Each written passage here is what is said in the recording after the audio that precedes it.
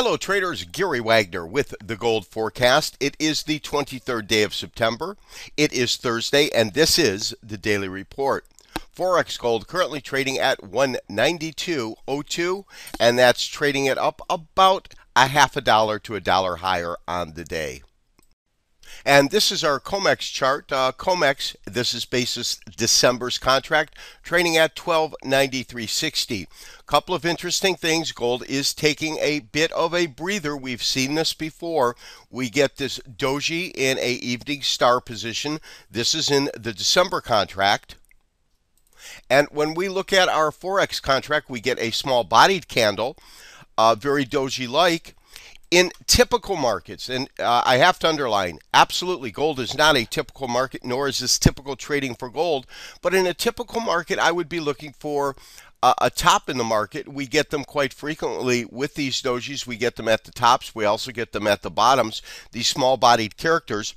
These small-bodied candles tend to be an indication to us that the market is consolidating, and most importantly, it's a great indication to show us that the power shift is changing between, in this case, the bulls and the bears.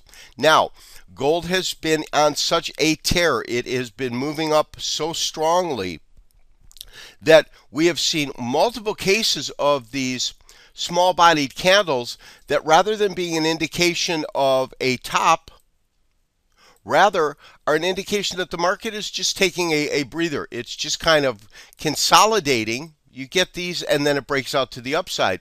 You get these small-bodied candles and it breaks out to the upside. So that if we take a look at, for example, this last run that we've seen here, you'll notice that there is a large percentage that are actually doji or small-bodied candles. So that, does this tell me I'm looking at it as a top here? Well, no, I'm not. There's absolutely not enough information. But I do believe, because we have taken this stab at $13, $1,300, excuse me, I personally think that we are going to look to take that out on this wave. However, if we do not, and if there's profit taking, I am going to talk about trailing our stop up, because we do have two positions long gold, one at 1255 and one at 1274.50. So today we are going to be tightening up those stops so that if the market does want to have a round of profit taking before it runs back to 1300 and above, we lock in some profits. And we'll talk to you about that on today's report. As you know, over the last few weeks, I found it very useful when illustrating how this market tends to move, to go to our intraday. Not so much for trading, but to show you that the market tends to trade in a defined trading range. I call this a trading band. It will then break out, since we've been bullish and the market has been bullish along with us, or we've been bullish along with the market, I should say. You'll see that break out to the upside, and then it genuinely forms a new trading range, and then you get that breakout. Again, here's a breakout to the upside. Now, we saw this just recently with this one band in here, right below 1280. And then recently we saw that break above that, and this is the current band that we're in right now. We did see the market move a little bit higher, but now we are truly channeling again right within that defined range. So we're going to trade within this range, and it's going to break one way or the other.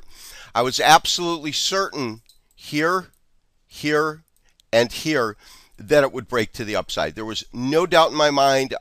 Viewers, you've been watching the video, you know that that's how I felt. Here, I'm still looking forward to break above 1300. However, because we have gotten so close, and at the same time, to me, the first point that we can even look at for resistance happens to be 1300.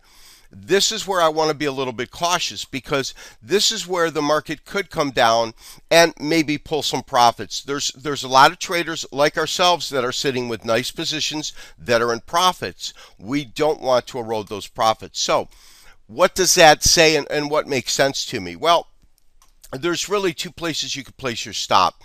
You could place it below this set of lows right in here, or this set of lows right in here. Those are the two spots that actually make sense, and we'll talk about that in just a few moments.